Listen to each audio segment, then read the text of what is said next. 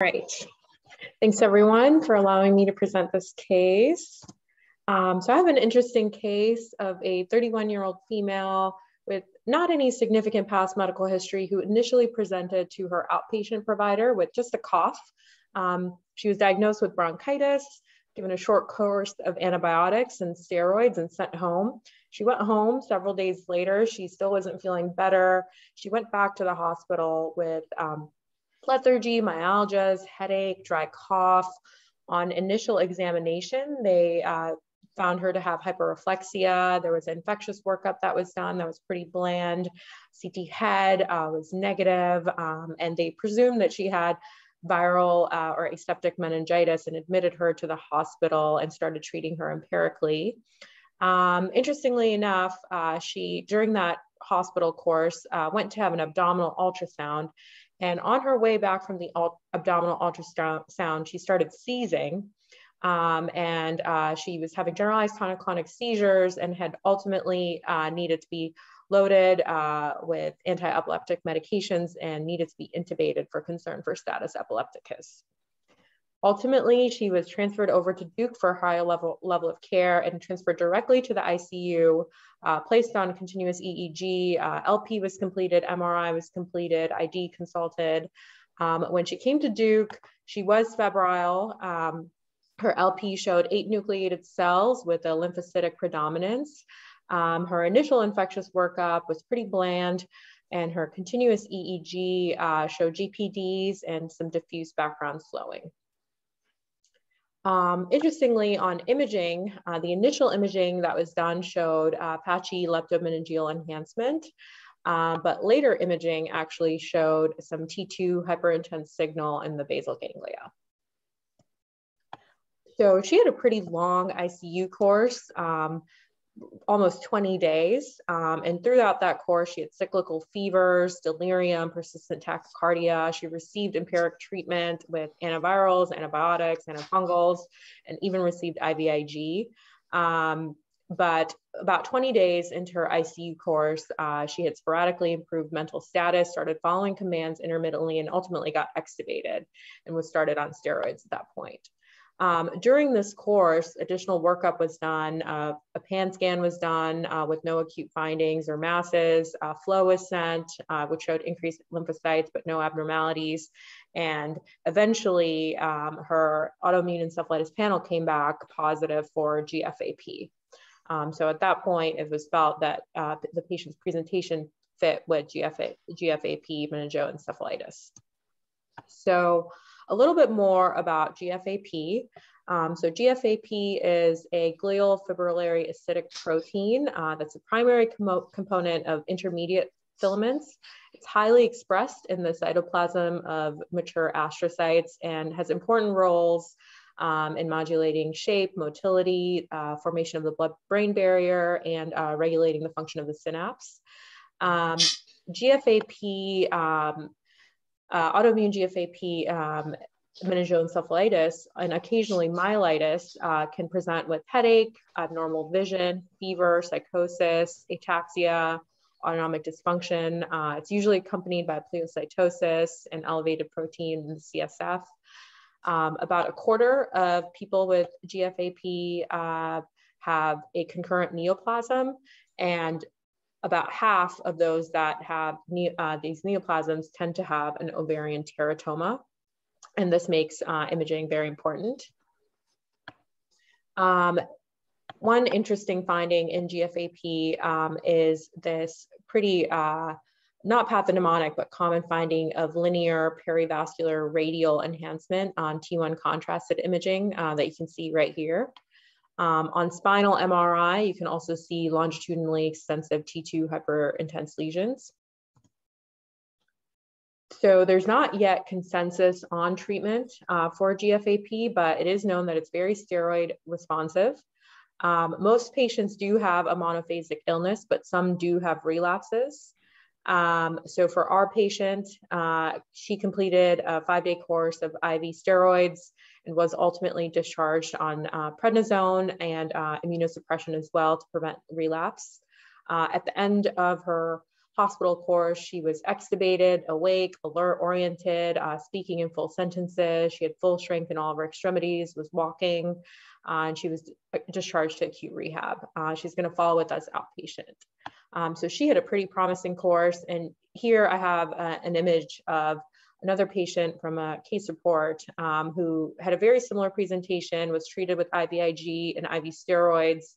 And you can see her radiographic improvement 1 month after onset and 16 months after onset. This patient was discharged on prednisone and also immunosuppression with mycophenolate. So overall, good outcomes for our patient. Thank you, Swapna. It's a great case and a great outcome. So today we have a speaker who's often associated with great outcomes. It's our own Kyle Mitchell, who's an assistant professor of neurology in the Movement Disorders Division. I think we all think of Kyle as our DBS person. Kyle went to Vanderbilt College and then the Medical College of Georgia, was a resident in neurology at WashU in St. Louis before doing his fellowship at UC San Francisco.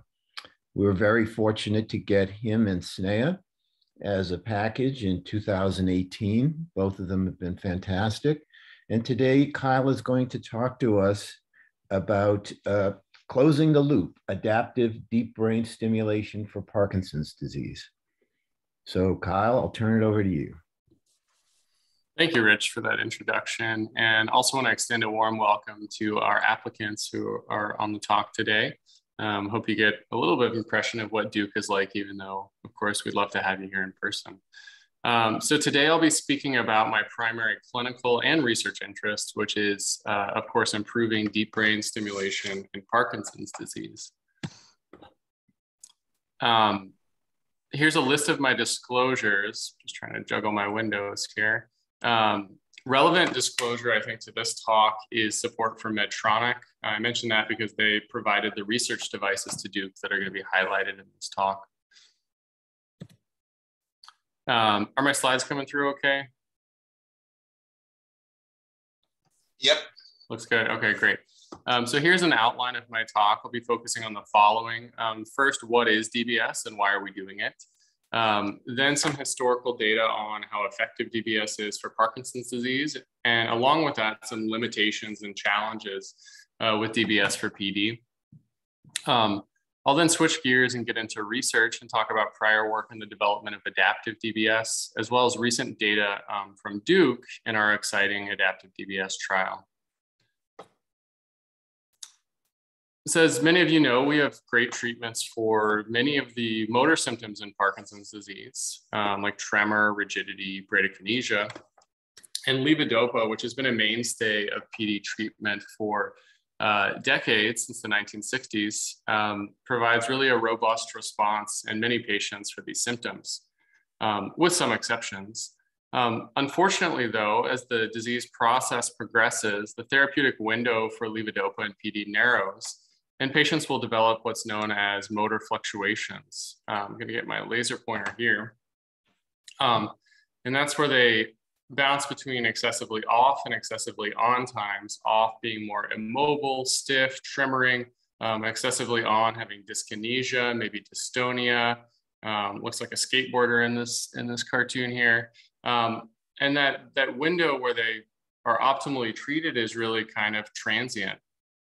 And people will develop rapid fluctuations where they have multiple cycles throughout the course of a day of being on and off meds, despite optimizing L-DOPA, despite adding additional medications. And so it's in these situations where we can't get a hold of things with medicines, but we know the symptoms respond, that we'll consider more advanced options like surgery. And surgery for Parkinson's actually started even before the use of L-DOPA. The only treatment for PD back in the 50s was unilateral pallidotomy and then later thalamotomy, which was performed by neurosurgeons by direct lesioning of those targets. In order to make sure that the right spot was being lesioned before a permanent lesion was made, surgeons would send electrical impulses down a wire to look for side effects. Side effects could be things like face pulling or dysarthria, for example, if the internal capsule is being stimulated instead of the intended target. And doing this allowed a surgeon to then readjust before making that permanent lesion. What was interesting is during these localization procedures, a couple of discoveries were made. Dr. Benabid in Grenoble, France, found that when he used high frequency stimulation in the thalamus, when just trying to localize, he was actually reversibly suppressing tremor even prior to lesion formation. Simultaneously, over at Emory, Dr. Malin DeLong was looking at primate models of Parkinson's disease and delivering high frequency stimulation, and discovered an additional target, which is the subthalamic nucleus, or STN. And together, these discoveries led ultimately to the first fully implantable stimulators in PD for the now routine brain targets like the VIM thalamus, the STN, and the globus pallidus pars interna, or GPI. So these were the groundbreaking studies that led to the first DBS, deep brain stimulators in people. So what does DBS actually look like? Well, if you haven't been to the OR with me or Dr. Cooney, here's a little cartoon example. On the figure on the left, you can see a burr hole with about 1.5 millimeter diameter electrode going down through the frontal lobe white matter to the target of choice. Here you have an example of GPI. Here you have an example of STN. The tip of the electrode has 4 stimulating contacts, or I should say at least 4 stimulating contacts now. And it's through those stimulating contacts that we can customize frequency, pulse width, amplitude, and then just contact configuration to deliver individualized therapy to a patient. And here on the right, you can see post-op MRI of lead placement in the STN and the GPI. I think also of note is all of this is within, under the skin, within the body. So the lead is placed, it's capped by this burr hole, it tracks under the scalp, behind the ear, to a small computer just near the clavicle called an implantable pulse generator, or IPG. And it's this small computer that is the power source, but also allows us to customize the therapy for our patients. And DBS has proven to be very effective for specific indications in Parkinson's disease. This is best illustrated by a couple of pivotal trials that were published in the mid-2000s, which both show that DBS improves the amount of daily on, or that good sweet spot time per day without the expense of bothersome dyskinesia. Both of these trials were randomized controlled trials for the treatment of moderate to advanced PD with motor fluctuations, despite maximal medical management. And they were, participants were randomized to either DBS or ongoing medical management. The United States trial included both STN and GPI targets. And the primary outcome was quite significant, about 4.5 hours of additional good time per day compared to pre-op and compared to the med management group. Some secondary outcomes that were also met were about a 25% reduction in medication compared to pre-op, as well as motor improvement, even when medication had worn off just with DBS alone. Similar results were seen in a large European trial, this time with only STN as a target. And the bottom panel here really highlights the improvement. So on the left, we have the DBS group. On the right, we have the med management group alone. We have pre-op and then 6 months later, or just baseline and 6 months later for medicines. And the key point is this light green part here, which expands about 4.5 hours of additional on time per day. And where does that time come from? Well, it comes from the severe off time. That immobile time reduces by about 4 hours, as does excessive dyskinesia. Whereas in the med management group alone, there's no difference in motor symptoms. This study also revealed that numerous quality of life measures were significantly better in the DBS group compared to med management group. And those included things like quality of life, mobility, activities of daily living, emotional well-being, and several others. So I think I've shown you that DBS is effective, but it comes with some important caveats and limitations. DBS is only known to be effective in really a highly screened subgroup of PD patients. So this flow sheet shows the complex decision-making that goes into selecting an appropriate surgical candidate. I'm not going to go through every point here, but I am going to go through some key points. The patient needs to either have a clear response to L-DOPA, which is quantified by at least a 30% improvement in motor disability score with L-DOPA, or they need to have medication refractory tremor, or some kind of medication limiting side effect where the L-DOPA is helping, but they're not able to get up to a therapeutic dose due to nausea or dyskinesia or dystonia. And so those are the main factors that go into DBS candidacy. But there's also quite a bit of workup involved. We bring patients into the clinic and we need to see them off medicine and on medicine to quantify that improvement with L-DOPA. We also need to have some counseling sessions regarding expectations for DBS. And during these sessions, it's repeatedly emphasized that DBS is not a cure. It's not a disease modifying therapy. It doesn't make you feel like you're 20 again. You may not look like that amazing YouTube video you saw of someone with DBS. On the other hand, DBS has very specific goals of alleviating tremor or motor fluctuations or both. Also in this workup, it's critical that patients undergo neuropsych testing. And this is because DBS clearly worsens patients with dementia or with significant cognitive issues bordering on dementia. And the reason for this is these patients have poor outcomes, particularly poor cognitive outcomes with DBS, and so they're not considered candidates for the surgery. Another issue is severe gait issues or prominent gait symptoms. These can often be the most disabling symptom in PD, but unfortunately, they don't tend to improve like some of the other symptoms with DBS.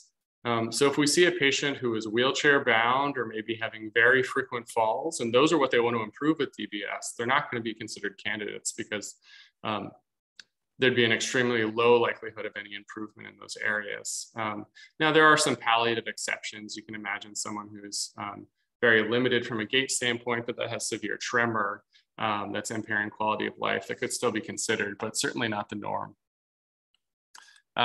So in summary, DBS is great for Parkinson's, but really up to a point, and really for specific motor symptoms that need to be clarified before surgery. I've mentioned some relatively strict DBS candidacy requirements, and there's also a lot of areas for improvement and optimization in DBS, even in its current form. So some limitations. The first one is that DBS involves continuous stimulation, like a metronome, albeit a very fast metronome. A neurologist will set up custom settings in the clinic and then leave them alone until the next appointment. That's great, but as we know, Parkinson's symptoms fluctuate from hour to hour and also worsen as time goes on. So that's probably not ideal to have one unchanging setting for every patient, even with those periodic adjustments in clinic. Another issue is that programming is time intensive. Even expert trained programmers are still at its core performing trial and error brute force techniques for manual adjustments, kind of like an educated guess and check to see how a patient is doing. The problem with that is there's many, many permutations of DBS settings, and it's impossible to go through all of those. Another limitation is DBS needs to be very accurate. So being off even a couple of millimeters can cause stimulation of neighboring structures like the internal capsule, for example, which can cause side effects which limit the therapy. As I've already mentioned, gait symptoms can be the most disabling motor symptom in PD, and they don't always respond to DBS and often don't. And then finally, DBS is really a niche specialty. And there aren't specialty DBS centers in rural areas, and many patients have to travel quite a distance to get care. And so you can imagine that it's harder to get truly optimized, individualized DBS therapy if you don't have that degree of access, because it's hard to find expert clinicians for this. as a whole, these limitations, I think, just show us that there's a lot of work to be done to be optimizing and individualizing this therapy for our patients. And in addition to these limitations, DBS technology has really rapidly expanded in recent years, which I think is at least partially due to more competition from multiple different manufacturers in the space. And so DBS optimization has become even more complicated. On the left, you can see the old leads, the prior 4 contact leads. Those are on all now at least 8 contact leads with segmented leads, allowing for directional steering of current. The new hardware also comes with new stimulation frequencies that weren't previously possible, or new pulse widths, which is the duration of each electrical impulse, is now available. And so with these improvements, the number of permutations of DBS parameters has expanded from the tens of thousands just a few years ago to now in the millions. But as clinicians, we're primarily just using the old techniques, again, of brute force trial and error.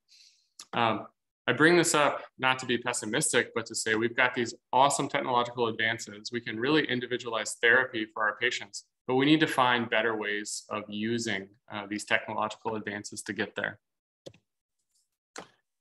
So I'm going to switch gears now and focus on research and talk about potential solutions to these issues. So one potential solution is the development of what's being called closed loop or adaptive DBS. In other words, a self-regulating DBS, which can change on the fly. And I'm going to focus on that for the remainder of this talk. The goal of adaptive DBS is to stimulate only when needed and then turn off or ramp down when it's not needed. There's a couple of good comparators to this. I think in its most basic form, a thermostat is kind of what we're looking at. So we have a temperature that's set, and then heating and cooling will automatically trigger when certain temperature thresholds are reached. A little fancier version is already available in neurology with responsive neurostimulation, or RNS, in epilepsy. This involves a bidirectional stimulator, so a stimulator that can both simultaneously record brain signals and stimulate. And it works by recording EEG signals and then stimulating a cortical brain focus when pathological EEG signals are encountered that may indicate an impending seizure. I think to develop similar technology in Parkinson's disease, there's some key needs, which I'll go through now. The first big need is we need a brain signal or some kind of signal which correlates with Parkinson's symptoms in real time. This could be a peripheral sensor like a smartwatch accelerometer that can measure tremor, slowness, gait speed, or it can be a neural signal, something along the lines of RNS that can directly measure neural activity. But we need those neural signals to correlate with Parkinson's symptoms for them to be useful in closed loop DBS. Next, we need an algorithm that can individualize and titrate stimulation based on these signals. And then third, we need hardware that can handle all of this. Fortunately, progress has been made on all 3 of these points, which I will now go into. So our first need was we needed signals. The most studied neural signal for Parkinson's disease in recent years is local field potentials, or LFPs. And these can be recorded from motor cortex, but also in deeper structures in the basal ganglia like the STN or GPI. The figure here is showing what LFPs are, and in essence, they are a measure of neuronal populations firing together. What's interesting is that in the basal ganglia, these populations of cells have a tendency to oscillate or fire together in an oscillating fashion, which creates these sinusoidal LFPs at a certain frequency. And so you can see this is neurons spiking together about every 0.1 seconds. And then the LFP looks like this nice regular sinusoidal tracing at 10 Hertz frequency. How is this useful? Well, in Parkinson's disease, researchers have found that beta frequency LFPs between 13 and 30 Hertz correlate pretty well with both rigidity and bradykinesia. So that's a potential biomarker. Another promising signal is another peak in a gamma frequency around 70 Hertz, which pretty tightly correlates with dyskinesia. So it looks like we might have a biomarker for too little movement, but also too much movement. I think what makes these LFPs even more useful is the fact that they correlate with Parkinson's symptoms, but also change with effective Parkinson's treatment, which makes them potentially useful for closed loop DBS.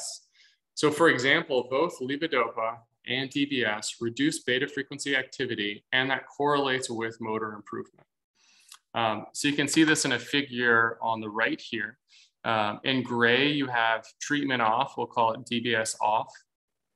The patient is rigid, bradykinetic, and you can see there's this large beta frequency peak correlating with the motor status. When DBS is switched on, that peak attenuates, and concurrently, the patient has improved mobility. You can also see this on the flip side with too much movement with gamma frequency activity. If the patient has no dyskinesia, let's say they're at an optimal motor state, or maybe they just haven't taken their meds, there's no gamma frequency peak. However, when the patient develops dyskinesia, either due to maybe ST and DBS at too high of an amplitude, or excessive levodopa, you get this nice narrow gamma peak, which correlates with those symptoms.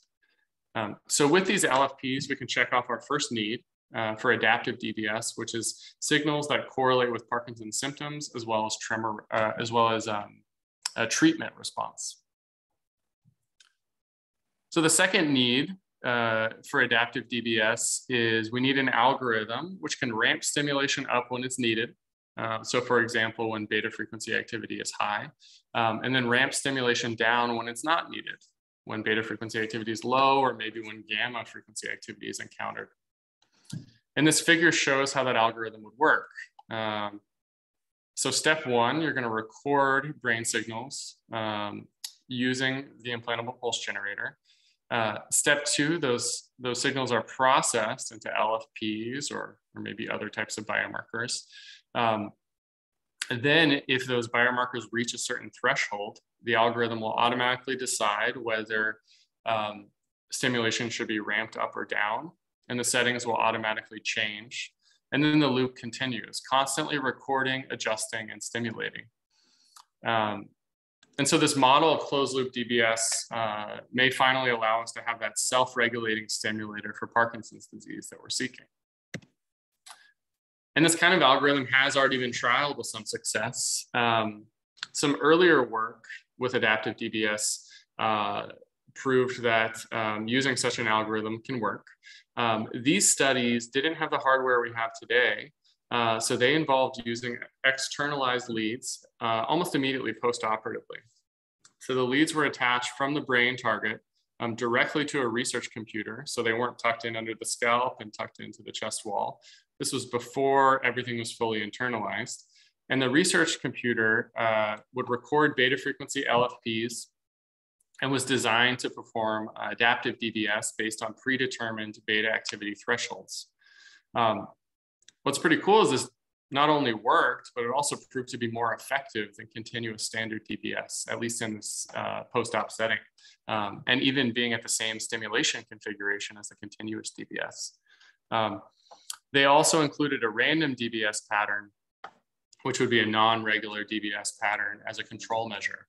And as you can see from this figure, both the blinded and the unblinded ratings indicated that adaptive DBS was more effective than standard DBS, and then random DBS, the control group, was just ineffective. So the study was groundbreaking and very promising in that it showed that adaptive DBS might be feasible, and it might actually be superior to standard DBS. It also helped point out some limitations to adaptive DBS in this format. So first, I think the most obvious thing is this was done with a research computer and didn't have to deal with stimulation-related electrical artifact. They also excluded patients with tremor because tremor actually artificially reduces beta signal and may limit its efficacy as a biomarker. So these were patients that were only having significant rigidity or bradykinesia. And then finally, this was done in the short term only because hardware capabilities at that time did not allow for chronic adaptive DBS. And so that leads us to adaptive DBS need number 3. which is DBS hardware that can be chronically implanted and both record and stimulate simultaneously.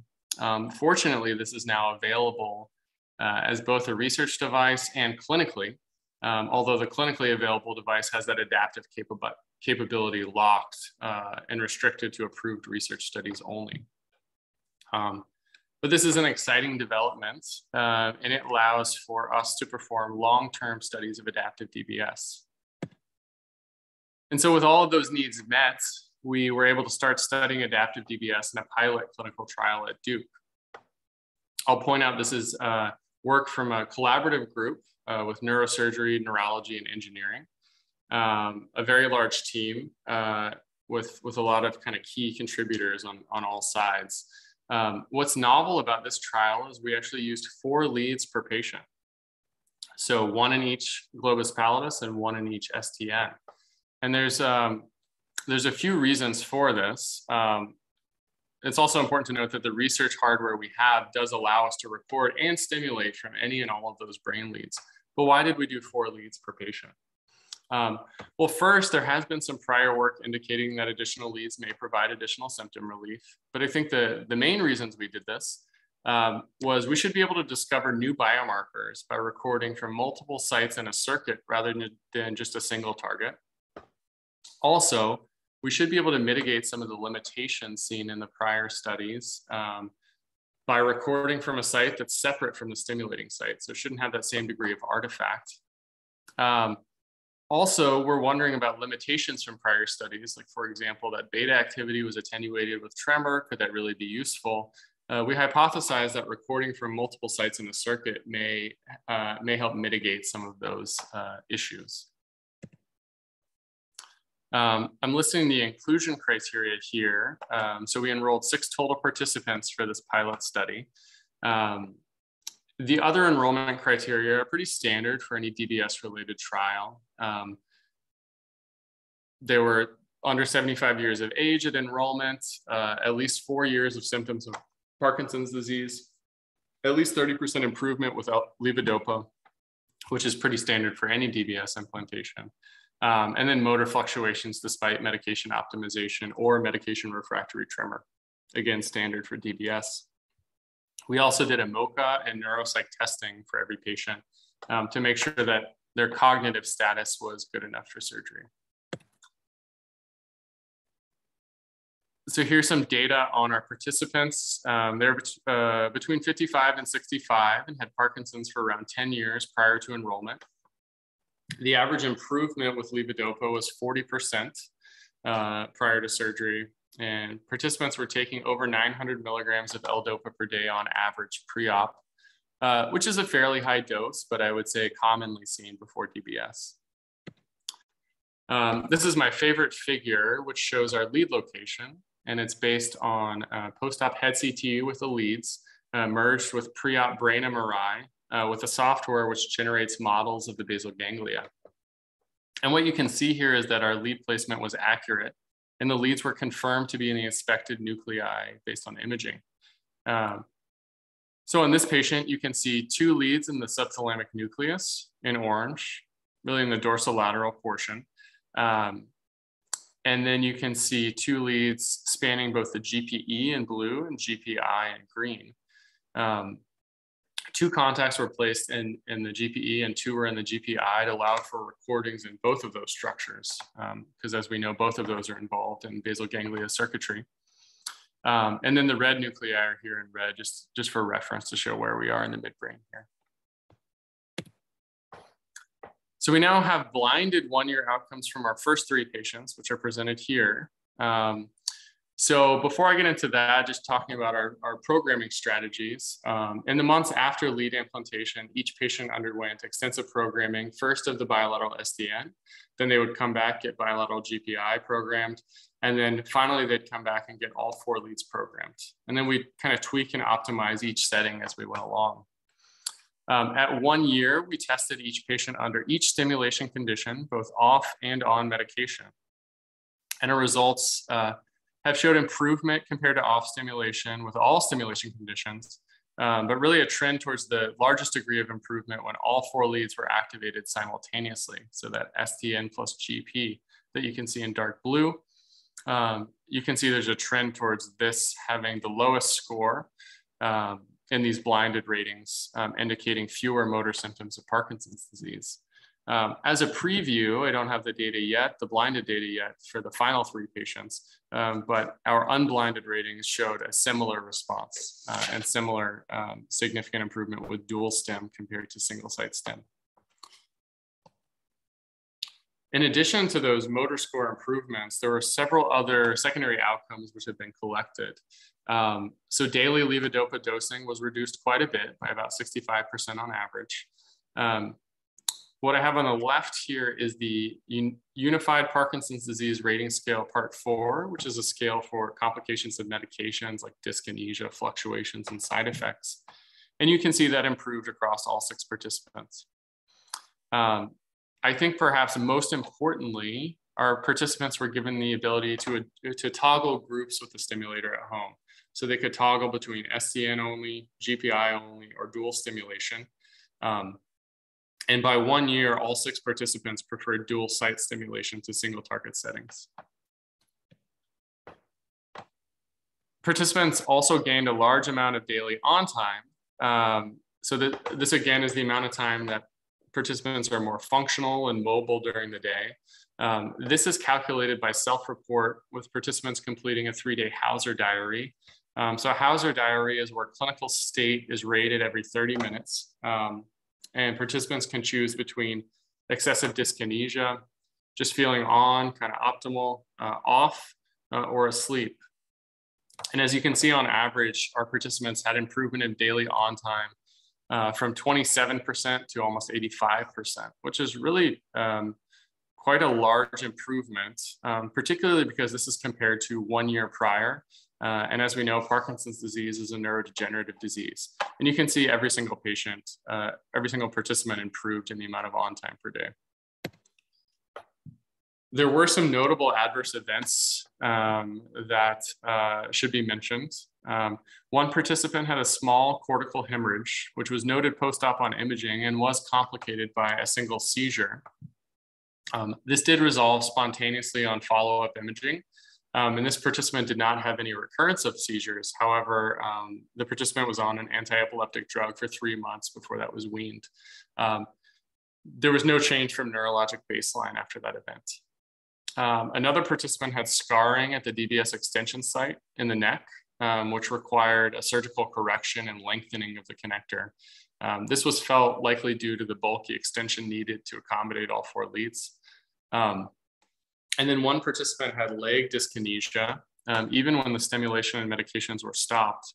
That lasted about 2 weeks before spontaneously resolving. This can occur, albeit rarely, with STN DBS in general, but worth noting on this study as well. And I'll mention that although these complications had no long-term sequelae, there may be an additional risk for dual target stimulation.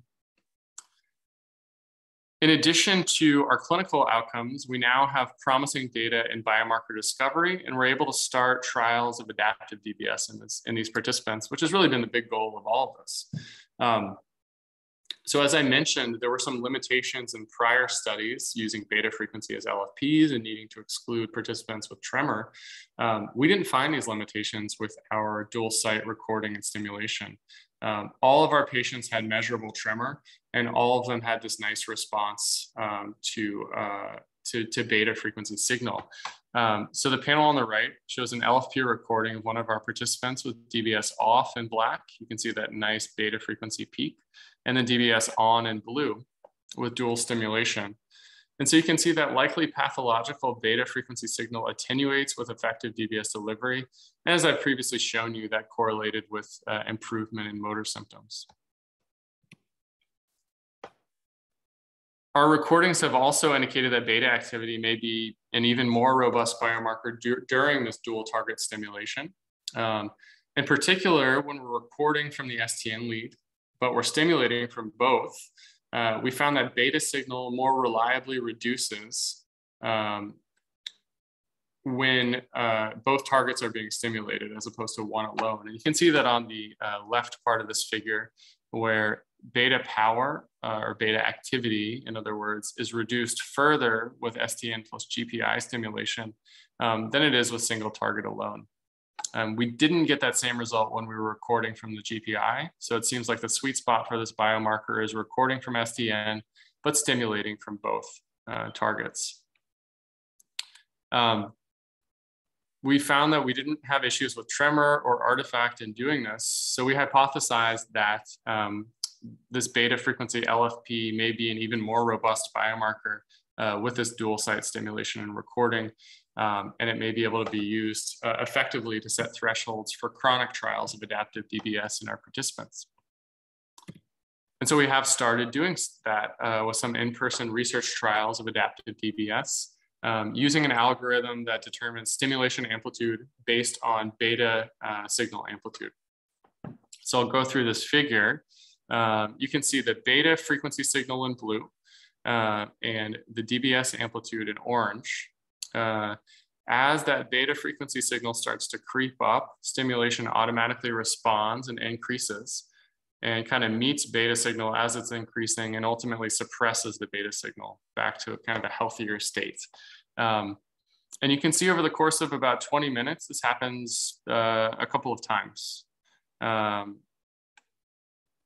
So this is showing us that we can get this adaptive stimulation algorithm to work. And it does seem to effectively ramp up when beta increases and ramp down when beta decreases. So we have a truly responsive neurostimulation for Parkinson's disease. And so with this development, we're moving rapidly towards home trials of adaptive DBS with a plan of comparing adaptive DBS to just standard clinically optimized DBS. In addition to that, we're continuing to look for additional neurobiomarkers for use in adaptive DBS. One option being explored is using a combination of both neural and peripheral biomarkers, so something like an accelerometer or smartwatch, in addition to neural signals. And we're going to continue to explore these as we develop and refine adaptive DBS at Duke going forward. I show this slide really to point out that this is truly an interdepartmental effort, and it's only possible with significant contributions from neurosurgery, neurology, engineering, all listed here, and I'm sure I'm leaving people out as well. But I want to point out that I'm really presenting work from this entire group, and it's only possible with significant contributions from everyone here. So with that, I will close, and thanks everyone for listening. Happy to answer any questions. Thank you, Kyle. So anyone with questions, just put your name or your question in the chat. Brad wants the CME code. I'll look that up as soon as I ask a question. So, Kyle, it's Zoodle, Z-U-D-D-A-L. You know, so one thing I've learned about putting things in chat. So if I put something in chat at 8:05, right? And then Brad tunes in at 8:15, he can't see what I put in at 8:05. It's a weird thing about how Zoom operates. So Kyle, when these companies hand you these, you know, really advanced stimulating devices, way more than you'd ever need, how do they justify all these add-ons if they don't know where it's going or what they might do? And why does anyone pay for it? Yeah, I mean, I think a lot of it is they're putting devices in researchers' hands to see if we can't make something excellent with what they've got. So kind of intentionally giving us these extra capabilities to see what we can do with it. But they don't charge the patient more for it? No. Okay. Yeah, with the thought that, you know, if something works well, they're going to be able to make money off of it in the future. I see. That's interesting. Jody, you had a question? Yeah, Kyle, thank you. That was a really excellent presentation. So is there any research looking into how can we get this level of stimulation deep in the brain that isn't invasive? Yeah, great question. And I know Noreen Bakari is working on that quite a bit in dystonia. And certainly I would imagine that could be applied in PD as well, using things like TMS. And I think going deep isn't necessarily always the solution. As long as we hit the circuit somewhere, it could potentially have an effect. So even stimulating motor cortex might have a beneficial effect. But I would defer to Dr. Bakari on that. And just the follow-up, I think the reason I ask is I was thinking about our patients with functional neurological disorders, and that some of the research shows that when they attempt to move, that their motor excitability is diminished when it should go up. And so when I think about populations like that, I don't think anyone's going to be too excited about doing something that would be invasive. However, if we had a way to do that that was non-invasive, I think that would be a great possibility. Yeah, I completely agree. I mean, certainly drops the activation energy to study additional targets and disease states if you didn't have to go through an invasive surgery. Dr. Lalani, you had a comment and a question? Hey, Dr. Mitchell, thanks for the great talk. I know you mentioned this a little bit, but there's been some work done with like peripheral recorders and then kind of feeding information into those DBS stimulators. Has there been work done to show how much symptomatic improvement there is from that compared to what you saw in your patients? Yeah, good question. There's some nice studies looking at like essential tremor, for example, where stimulation ramps up when tremor is encountered just with peripheral monitors. There's nothing head-to-head comparing them. And so it's really kind of just different way of attacking the same problem. I think the reasoning behind using neural signals as opposed to peripheral signals is we'd like to anticipate that before it comes out. So let's get a signal for tremor or slowness before it physically manifests and change the stimulation then instead of waiting for that peripheral marker to pick it out. But I think both could be effective.